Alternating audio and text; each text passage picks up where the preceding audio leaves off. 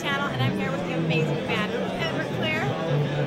I've been a fan of you guys since I was really young, and I'm still pretty young. I know, I'm sorry, I'm nervous. How are you guys? Good, how are you? I'm doing very good. So, why are you guys here?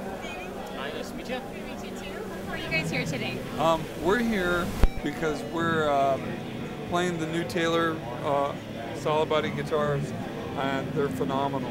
And trying to sell us on anything other than what we've been playing for the last 25 years was no easy feat to do.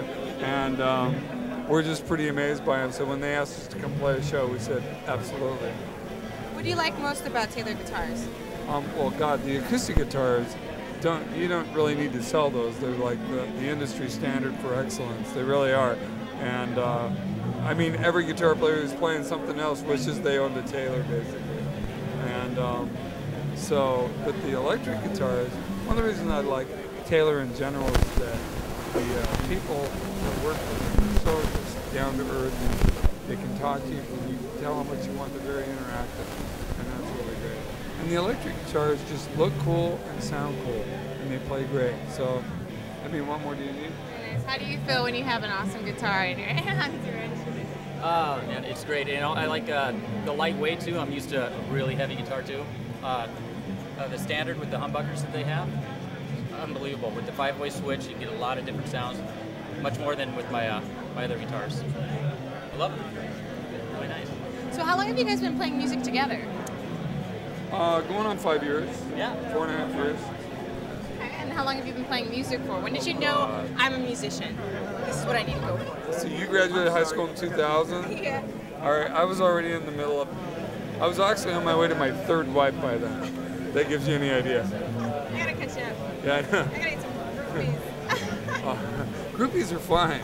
They don't take you to the cleaners. Oh, did I say that out loud?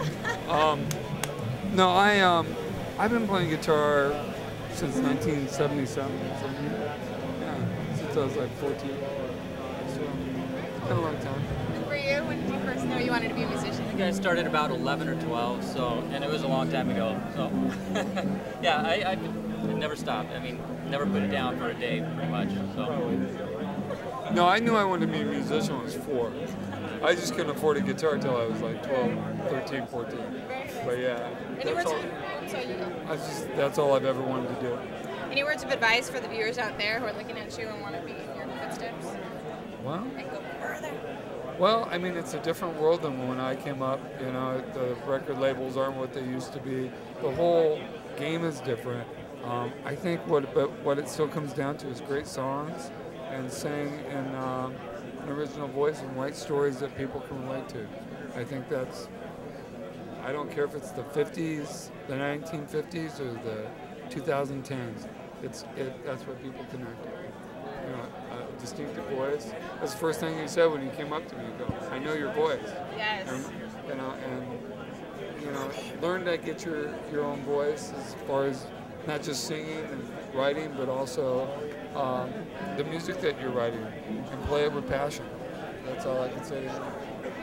Are there any instruments or new electronic devices and fun gadgets that are coming out that are ignited you to, write different songs? No, not really. I don't think I'm that influenced by technology. The thing seriously, no joke, the thing I've been most excited about lately are these guitars. I mean, it makes me want to rock again. And that and the fact that my 15-year-old daughter is in love with Jimmy Page and Led Zeppelin, and it's bringing all that back up again. I'm like, I saw them when I was your age. And it's really interesting. And it's funny because when we get together now, that's all we do is play Led Zeppelin. Classic rock. Yeah, Soundcheck is all about classic rock. So, yeah, it never goes away. So Led Zeppelin is a band that inspired you. What are some other musicians or things that have inspired you in your life for your art? Me personally, I'd have to say the Beatles, definitely. Beatles, Stones, Zeppelin, moving into Neil Young, later maybe the Pixies, there's all sorts of stuff.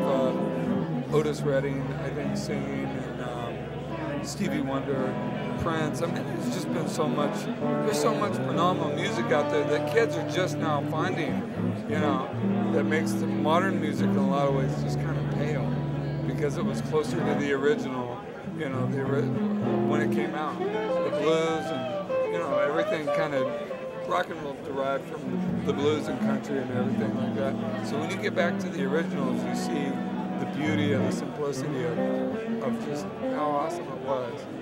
Yeah. And what about you? What are some of your musical inspirations? Oh man, old, no. Let's go before that. Let's start with the old Aerosmith. And I mean old Aerosmith, come on.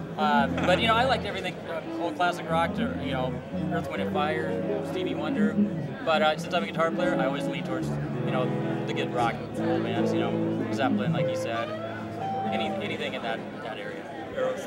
Aerosmith again.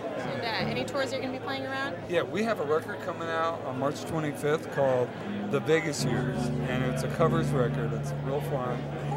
It's like 15 covers, and these guys play on about 8 or 9 songs, and then there's songs from the old guys that used to be in my band and the guys before that. And it's all me, you know, rearranging covers and playing with whatever incarnation of Everclear at the time. But these guys have been in the band for 5 years. Do you have any And then we're touring. And then you're touring. In April, May.